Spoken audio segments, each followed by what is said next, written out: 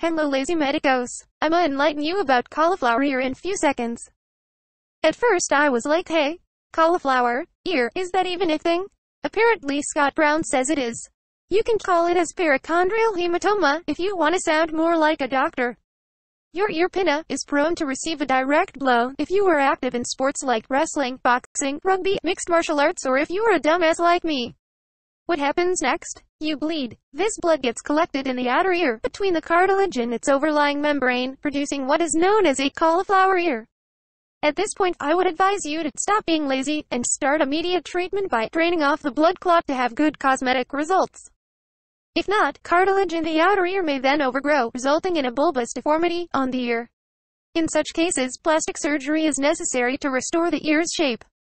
If you want to know more, open your book and read it yourself. Share this video to the souls who have their exams in few hours.